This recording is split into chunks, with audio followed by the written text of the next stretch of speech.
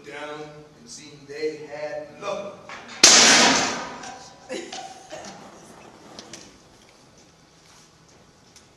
And I looked down and seen they had blood.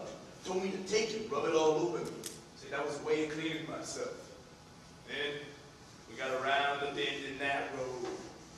Turn around that bend, and it seemed like all of a sudden we ain't in the same place.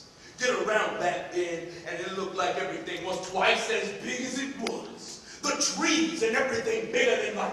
Sparrows big as eagles. I took to look at this fella, and he had this light coming out of him. I had to cover my eyes to keep from being blinded. He shining like new money with that light. He shined until it seemed all the light seeped out of him. And then he was gone. And I was by myself in this strange place where everything bigger than life. God does not need my name nailed to the church. God sees my name on this. God knows how black my sins are. It is enough. Mr. Proctor. You will not use me. I am no Sarah Good or teachable. I am John Proctor. You will not use me. It is no part of salvation that you should use me. I do not wish I to have use 3 children. How may I teach them to walk like men in the world, and I have sold my friends? You have not sold your friends. Beguile me not. I blacken their names when this is hung to the church the very day they hang for silence. Mr. Proctor, I must have good and legal proof. You want a high court. Your word is good enough.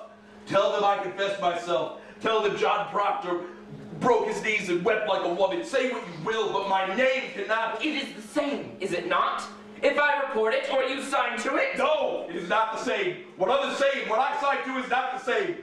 Why?